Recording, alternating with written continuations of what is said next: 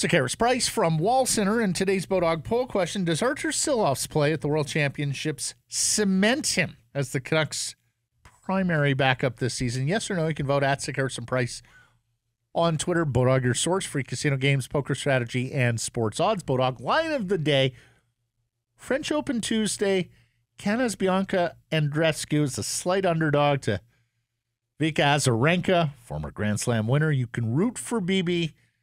And if you bet her to win, she pays $165 on a $100 bet on your Bodog line of the day. Here he is, one half of the Rink-Wide Duo with Andrew Wadden. They're busy and at it each and every day, as well as our Vancouver Canucks reporter and World Championships observer, the one and only Mr. Jeff Paterson. How we doing, Jeff?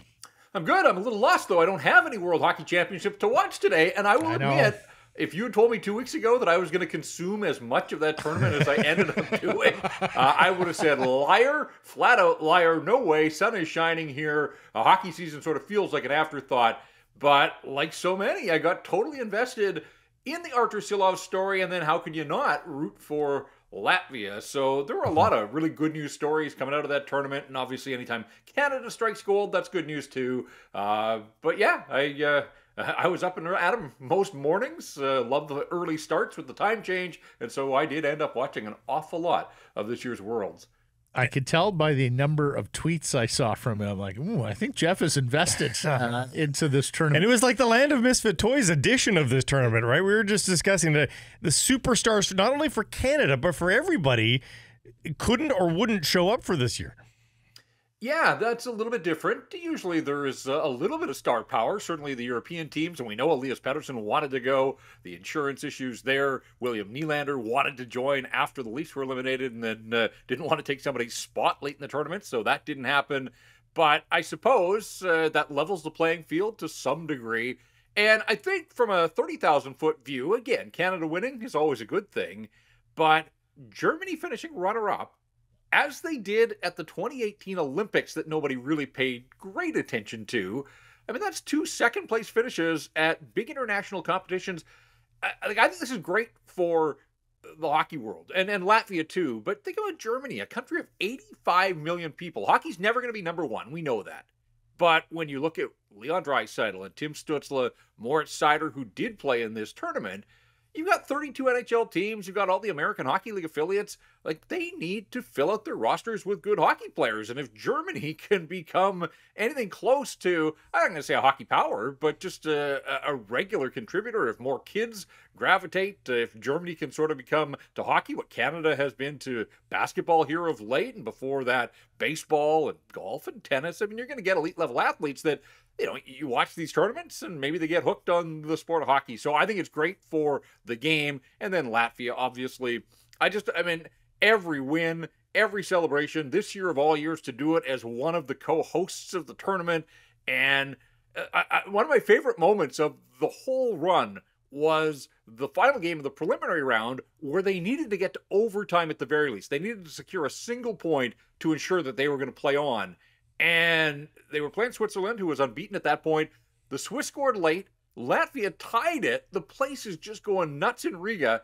And when regulation time ended, they had secured their spot in the quarterfinals, but they had a game still to play. But some of the players wanted to celebrate. You could see at the final buzzer, at least the 60-minute buzzer, guys wanted to celebrate their accomplishment, but there was still hockey to be played. And then they ended up winning that game.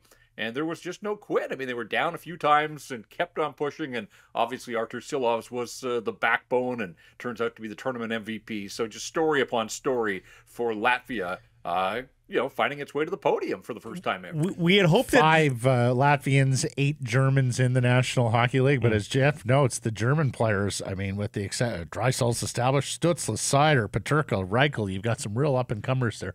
And 2 goalies. We had hoped that the Abbey Canucks would go on a run to give Silovs some big game opportunities in the Calder Cup, chase. But this served to be that as well, didn't it? I mean, say what you want about the level of competition. We would have said that about a Calder Cup run as well. It's not the NHL, but it's a test. He did face NHL shooters throughout the tournament. Well, yes, that, but also as one of the host teams, Latvia opened this tournament at home on a Friday night, the feature game against Canada, and that country came to a standstill. Unfortunately, so did their players. They were down 2-0 5 minutes in, and that's when the hook came out. The starter was gone, and the Arturs Silovs story began at that moment. Now, a little side story to all of that is, think about that. Like, I would assume that the Latvian coach started what he felt was the best goaltender he had at his disposal against Canada, the tournament opener on home ice in Riga. The guy lasts 5 minutes. He gives up 2. The second one was bad, right through the wickets. That guy never saw the ice again, to the point that he didn't even dress for any of the elimination round games. So the tournament starter, I can't recall on that sort of stage where a guy has gone from number one to yesterday's news as quickly as this guy did, but it opened the door for Arturs Silovs. And when Silovs left Abbotsford, I have to imagine he was a little disappointed. He only got 1 of the 4 games against the Calgary Wranglers, and that was partly because Spencer Martin had proven himself, and Jeremy Colleton had 2 choices, and he opted to go with Spencer Martin in 3 of the 4 games. But you're a competitor, you're Arturs Silovs, you want the net. And so I would think that not only because Abbotsford's season was over, but also the fact that he didn't play much in that series against the Wranglers, probably feeling a little down about himself. My guess is he didn't really know where he sat on the pecking order on Team Latvia, but he was going home to represent his country, a great opportunity just to be involved, and then to have this storybook play out the way it did. But it's a really good thing that he was the backup in that opener, because they carry 3 goalies. If the other, if the third guy had been the backup, maybe he writes this story and Arturs Silovs doesn't ever see any game action. So it's always a numbers game when you're a goaltender. There's only the one net, and Arturs Silovs got it, and he didn't give it up. And I heard Gordon Miller say late in the Latvian, as that game went to overtime against the U.S., the bronze medal game, if that game had gone the distance, if it had gone to a shootout and overtime, it was 10 minutes of OT, Arturs Silovs would have passed Sean Burke for the all-time record for minutes played by a goaltender in one World Championship. So this guy was busy. He was really good, and the proof's in the pudding. He's got the bronze medal to show for it, the MVP, and apparently a national holiday. Pretty good run for Silovs and those Latvians. When you can provide a stat day for your countrymen and women, that is achievement. And the Canucks can't be upset with the fact that, he wears Canuck gear, that the Johnny Canuck logo was there to be seen throughout the whole tournament. I mean, it looks good for them. Now, a couple of bits of context. Bigger tournament right now, so more minutes played. I think that factored in a little bit. Yeah. Jeff, I don't want to have to go through the annals of Russian coaches and their goaltending decisions over the years, because there have been some very odd ones in international tournament from Russian benches. Answer me the Bodog poll. Do you think this cements him as the Canucks backup? I'll get to that in a sec. I just want to pick up one. Blake asked me a little bit about, what does this do for Silovs? I think the other thing to keep in mind here, guys, is, if this is any other year where this tournament is played in Sweden, if it's played in one of those off years where it's in France or Denmark or whatever, there's still pressure because the Latvians dropped their first 2 games and then basically had to run the table. But you think about doing it in front of that home fan base where they were, Group B in Riga. Every night was a home game where the fate of the country was on your shoulders. And so you talk about big game experience, and then that final game against Switzerland where they had to get a single point, like there was just no margin of error or for error. And so that was just sort of added context to all that Arturs Silovs did. Now, I'm going to vote no to the poll question simply because I think what this does is it really opens the door for the Vancouver Canucks to explore their options, to be creative here. They've got a guy that just came off this incredible run at the World Hockey Championship, but he's played all of 5 games in the National Hockey League. This market was going goo-goo for Spencer Martin, who had played 6 games for the Vancouver Canucks and earned that 2-year contract not that long ago, just after Bruce Boudreau took over. So, again, small sample size. Now, Silovs is younger. He certainly projects to be a National Hockey Leaguer on a full-time basis and all those types of things. But I think with the farm team based in Abbotsford now, there are a couple of options. Maybe he comes to camp and just blows the doors off and picks up where he left off in the Worlds, and he plays his way into that backup role. And if that happens, that happens. And then the Canucks are going to be set between the pipes. I still think at this stage of his career, he's 22. He just turned 22. During COVID, he didn't play much. So this past season was really, his first full year of game action in a couple of seasons at such a critical time for player development, particularly goaltenders. So I think there's a couple of ways they could run it. I think you could look at Spencer Martin, give him another opportunity to be the backup to start. Silovs starts in Abbotsford, is the guy almost every night out, plays and plays a lot. And when you get to Christmas, maybe you reevaluate. Where are Where's the big league team? We know the importance of a fast start for the Vancouver Canucks at the NHL level.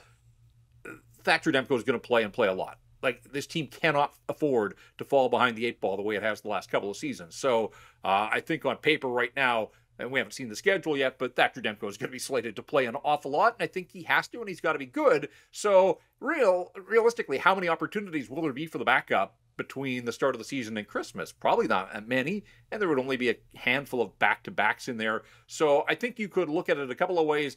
You could go with Spencer Martin as the de facto backup to start. He travels, spot duty for Demko. Maybe there's a couple of additional starts in there when the schedule gets thick. But the other one, I guess, is, use the fact that Abbotsford is just down the highway. When the Canucks are at home, bring Silovs up. He's waiver exempt. Like, this team now has some flexibility with its farm team just down the highway, and the waiver rules. Like, use those to your advantage. And so make sure he got his 5 games last year. I do think it's important that, he doesn't take a step back. So I would look to get Arturs Silovs, somewhere between 10 and 15 NHL games this year. And Spencer Martin's got to understand that this is all part of the plan, that Silovs, whether he likes it or not, Silovs is more important to the organization than Spencer Martin is. I think the Canucks have to be clear. They've got to articulate this plan to the goaltender so they all know where they stand. And then, of course, injury can throw that plan right out the window. But you don't bank on injuries. You're hoping that Thatcher Demko has a great offseason here to train and prepare and hits the ground running the way that he did to close out this past season. But I do think Silovs' performance and just the fact that they've got Spencer Martin under contract for 1 more year, it provides some options and some opportunities for this organization to get creative in the way that it uses its goaltending. Ethan Bear got hurt, and you never want to see a player get hurt at the Worlds, and he got hurt while out of contract too, Jeff, and really not having a deal is something that has prevented players from going to the Worlds in the past, even if it is restricted free agency as opposed to unrestricted free agency. I just want your thoughts on that, but also, as I mentioned in the welcome mat, perhaps there's a silver lining here that Ethan Bear goes, wow, I went to the Worlds without a contract, got hurt, kind of risky. Maybe I'd just settle for what the Vancouver Canucks want to pay me and be happy to take my, NHL contract and the bank money right here and right now when he's perhaps feeling a little vulnerable.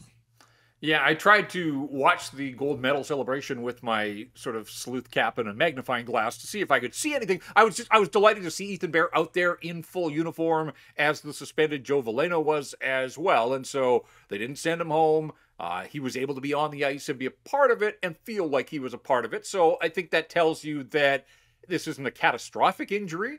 But beyond that, we don't know. I know Rick Dollywall reported he would be seen by Canuck doctors when he got back to town here. It's unfortunate he got hurt late, I think, at the final buzzer of the quarterfinal game against Finland. There was a suggestion that maybe it was a slash that took him out of action. Whatever the case, he didn't play the semifinal and certainly didn't suit up in the gold medal game. As for what this means for his contract, again, I don't know that this injury, until we find out a little bit more, I'm not sure that I can connect dots here between the injury and what it's going to mean for his contract. I still wonder, can the Vancouver Canucks afford Ethan Bear? Because we already know that they're overcommitted as far as the cap is concerned, which is fine here in the offseason, but it doesn't include contracts for a guy like Ethan Bear. Akito Rossi needs a new deal as well. And I don't know. I mean, I have sleepless nights sometimes here thinking about the right side of the Canuck defense and what does it look like and where does Ethan Bear ultimately slot in? Because there's always this talk, too, about Luke Schenn and should they be hot and heavy on Luke Schenn again? Well, I kind of need to know, and I hope they know, what the right side of their defense looks like. Philip Hronek obviously is going to be the lead dog. I think Tyler Myers, with his contractual situation, is going to start the season here. So I'm slotting him in. That's gold medal champion Tyler Myers, of course. And then, is Ethan Bear in their plans? Do they want to try to go younger? We've talked about, a guy like Noah Juulsen. Did Noah Juulsen give you anywhere close to what Ethan Bear gave you, but at a fraction of the cost? And so I do think, and then, that doesn't even take into account Luke Schenn and where he would fall in their plan. So, again, I think there's a lot of moving parts here. But I just wonder with Ethan Bear, like he's got arbitration rights. He's going to cost them something that starts with a 2 at the very least. And this is a team where every dollar matters to the Vancouver Canucks. So I think they want to get Ethan Bear under contract, but I'm not sure that it's going to be as simple as just coming to terms and signing off on a new contract. I think it starts with a 3, to be honest. That's why I wonder whether, strength while the iron's hot here, maybe he feels a little bit vulnerable after that injury. You mentioned gold medal champion Tyler Myers. You saw the Instagram post, I'm sure, as well.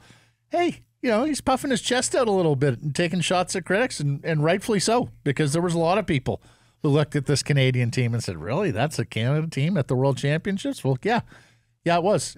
Yeah, a little surprised to see Tyler Myers in the aftermath of a gold medal celebration, poking the bear, but hey, people have been poking Tyler Myers for a while in this market, and it wasn't, I don't think, personal about him and his performance. It was more about the team. Maybe he saw some things that I didn't, and that's fine. We touched on it off the top. This was not a star-laden World Hockey Championship, so anything that was said about Canada, I think, could be applied. In fact, I know on Rinkwide, we talked about the American roster and the fact that it really lacked in star power. So, Canada, it didn't have some of the players that it could have, obviously, but I don't know. I didn't see the detractors that he referenced, whatever the case. He got his shot in, but he won his gold medal, and good on him. There were some moments of sort of the things that we're used to seeing from Tyler Myers, some of the defensive decisions and reads, and he does love to sprawl and use all 7 feet of his body to try to play defense on the ice, a little more often than coaches would probably like, but I doubt at this stage of his career that much is going to change in that regard. So, I salute all the guys that made the commitment. It is a beast of a tournament in terms of length, and you mentioned that more games now, Matt. Like, it's unbelievable that it started 2 weeks and 2 days earlier on the Friday, and that preliminary round feels like it takes forever. They've played 3 or 4 games, and they're only halfway through that, and then the medal round as well. And, interesting, too, with the back-to-backs, to the way that it finishes up, the Saturday and Sunday, the semis, and right into the gold medal game. And so it's a lot of hockey in a relatively short period of time. And so any guy that makes the commitment to his country and to his family to go over there, I certainly salute them. And look, Tyler Myers isn't going to be everybody's favorite player. We recognize that. He's got his flaws. But again, like, I feel good for him for winning a gold medal. I played 24 minutes and 44 seconds of the gold medal game. Only Mackenzie Weegar played more for Canada. So, that was a game that was finished in regulation time, and Tyler Myers logs almost 25 minutes of ice time. The other guy, quickly, is Milan Lucic. And I just think, when you think of the way that he plays, the age, this stage of his career, out of contract as well, and for him to get the opportunity and take it, and, a guy who's made a living just crunching other players, and in international competition, that just heavy body contact quite often results in penalties, and so you kind of wondered about mindset.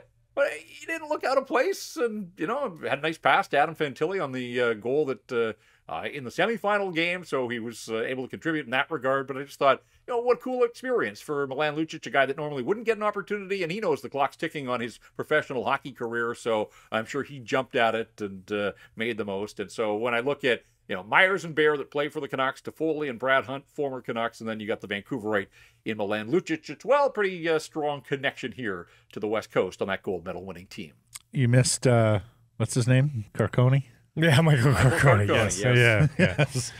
Lastly, Jeff, and once upon a time, your better half gave us the skinny on all of this. You might remember the pandemic hits with Shannon Paterson of CTV. Yeah. And happy anniversary to the Patersons. They celebrated their anniversary this weekend.